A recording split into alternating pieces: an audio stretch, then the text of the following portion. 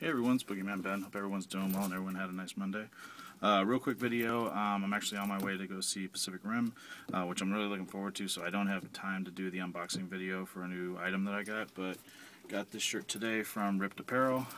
And as you can see, it is Horrors 11, which is a great shirt that they put out as one of the limited ones they did, and you can see it's got Ghostface, Chucky, Leatherface, Pinhead, Candyman, Jason, Pennywise, Freddy, Decker, and Jigsaw, Billy the Saw Puppet, and Michael Myers.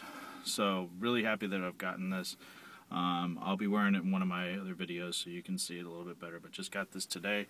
Like I said, I'm on my way to go see Pacific Rim with my brother-in-law, my wife, and my brother-in-law's wife, and really just looking forward to seeing that movie and wanted to do this real quick.